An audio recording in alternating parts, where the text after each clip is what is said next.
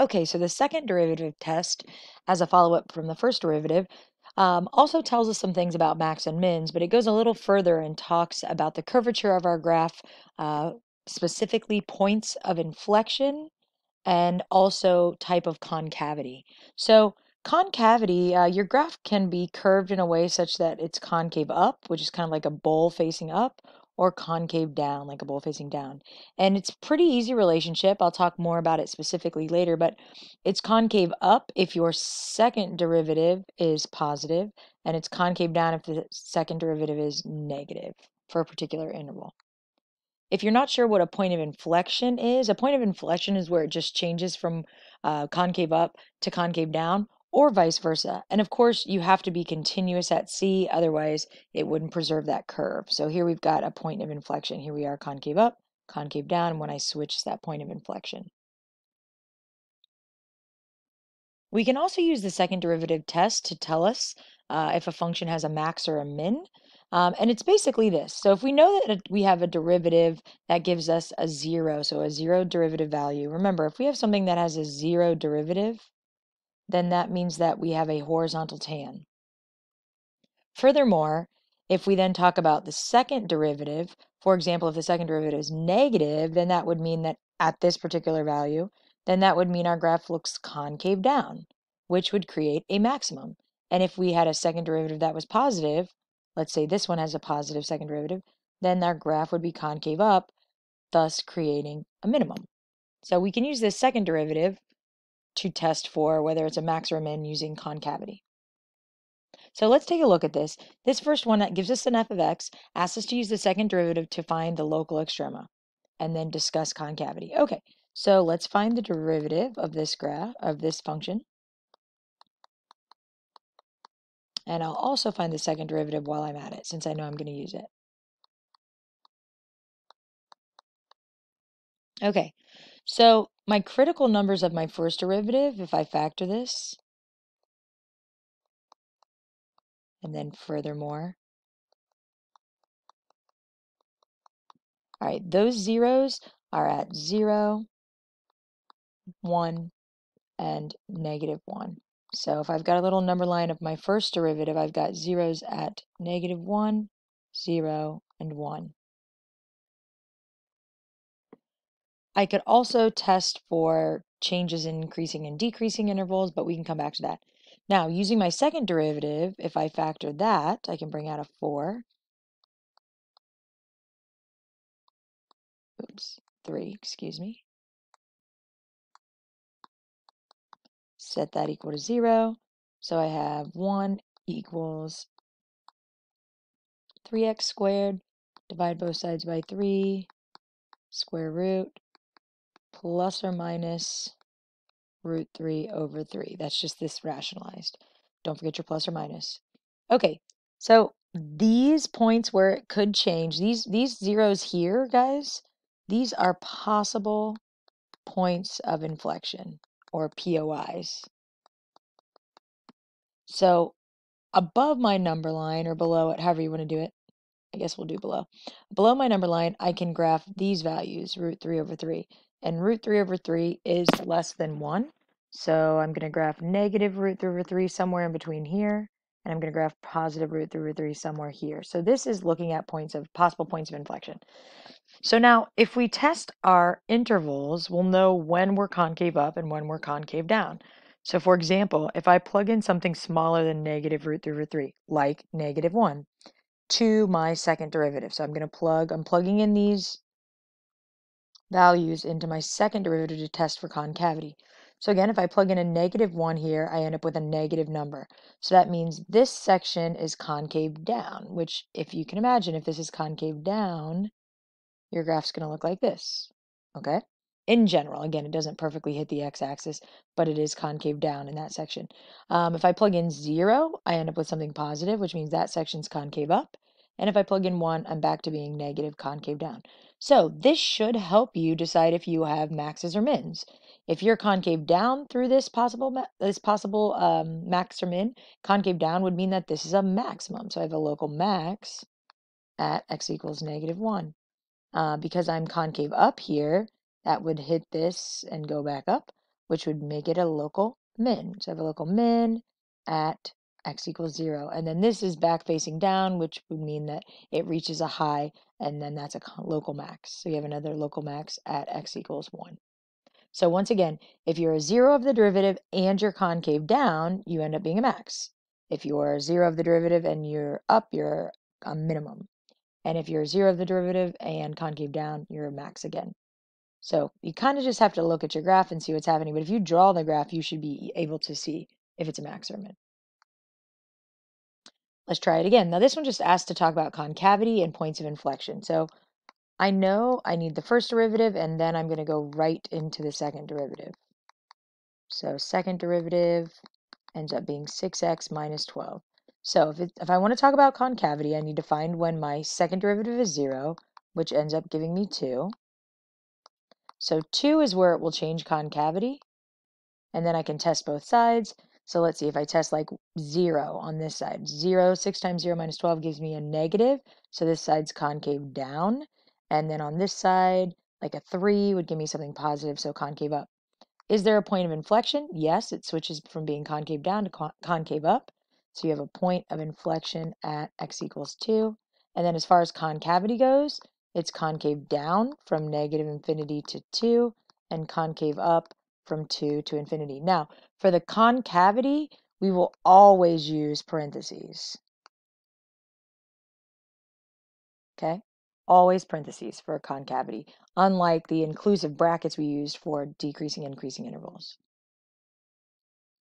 Oh, so, okay, so this function already is the first derivative. Pay close attention. What are the coordinates of the points of inflection? Well, points of inflection would be zeros of my second derivative where I change concavity. So 12x cubed minus 36x squared.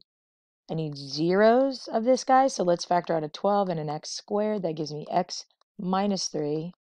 I've got x equals 0 as a critical possible point of inflection, and x equals 3.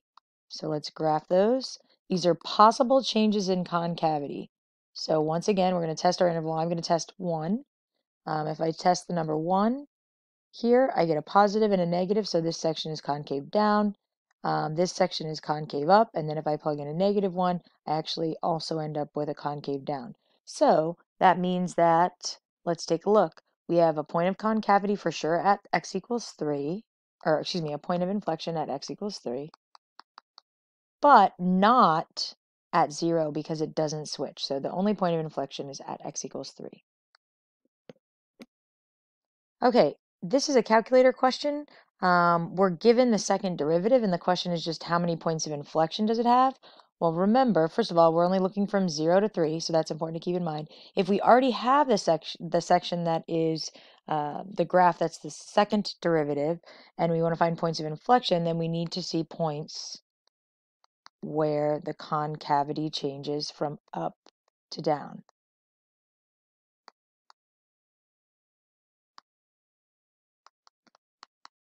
Or from down to up. So those are the things that we're looking for. Okay, so let's graph this. So I'm plugging in sine of 3x minus cos of x squared. I only want my window to go from 0 to 3, so I'm changing my window to 0 to 3. And let's take a look at the graph. So because my y-axis is so big, it's hard to really see my x-axis. So if I go back to my window, I'm going to maybe make my y-axis go from like negative 3 to 3. Let's see if that makes it a little bit nicer. Yep. So as you can see, it definitely looks like it changes. When I say positive and negative, I mean positive being this part, negative being down here. So right here it changes. Right here it looks like it changes. Remember, points of inflection also happen when there's zeros. So you're looking for a 0, but you're also looking for it to change. So the only place that I can't tell for sure if it changes, because here I can see that it goes under and comes back up. So there's 1, 2, 3. But the question is, does it hit and bounce here or does it actually go through? So I'm going to do a zoom box. And I'm going to do that by, I'm going to move my little cursor over to this side. I'll show you how you can do a zoom box. So you're going to start, and you're going to hit enter, and you're going to create a box by opening a particular width. Nope, I don't want to do that. Don't know why it does that. So this will zoom to that side so I can clearly see. Oh, yep, it definitely goes up through the x-axis and back down. So it does change from being positive to negative, or it is a 0.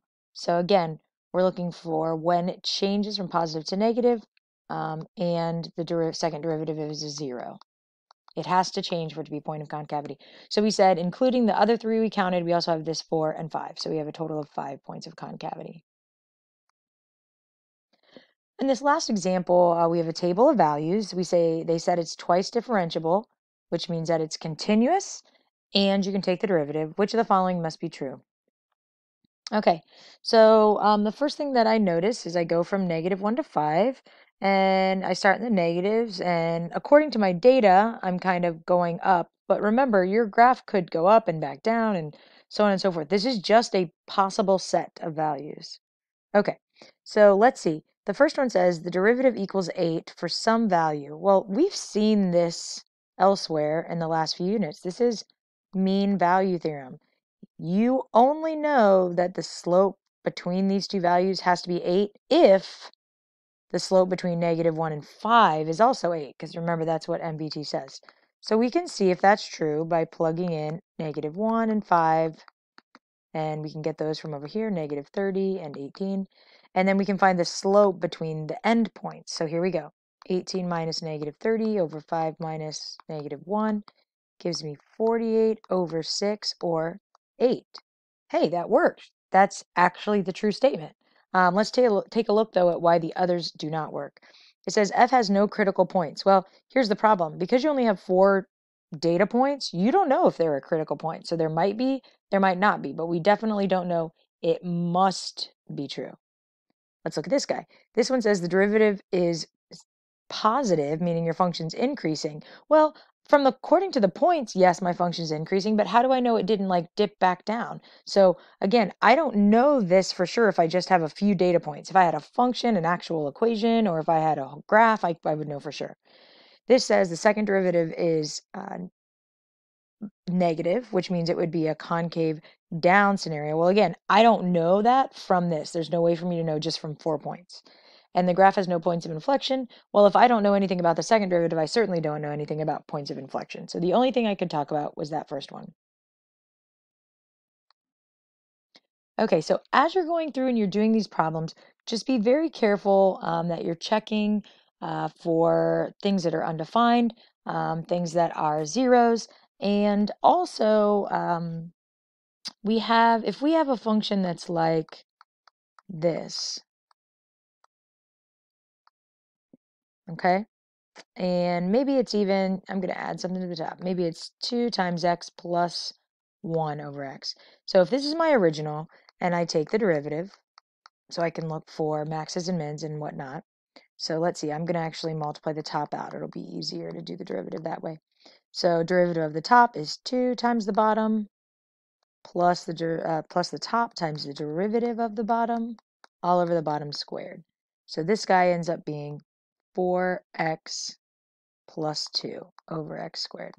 So normally when we take the derivative, we would look for when the top is 0 and the bottom is 0 to get our critical numbers.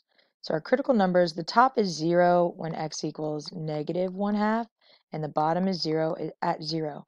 So in class, we've talked about this idea of being a 0 versus being an undefined. This is what I want to point out to you. Then you would check for increasing and decreasing. So I could plug in, let's see, I could plug in 1. If I plug in 1 here, I get a positive over a positive. This is a positive. I can tell you right now, this is positive and this is negative. So some people would say, all right, well, it's decreasing from -infinity to -1/2, and it's increasing from -1/2 all the way to infinity. Well, we might have to stop at 0. The way that we can check to see if this is true is by seeing if 0, although it's undefined for the derivative, we have to see if 0 causes an issue with the original. If it does, we have to leave it out. So would there be a problem plugging 0 into the original graph? Yes. Then that means that this needs to be left out. So my increasing interval would have to go from -1/2 to 0, and then from 0 to infinity. All right, good luck with the problem sets.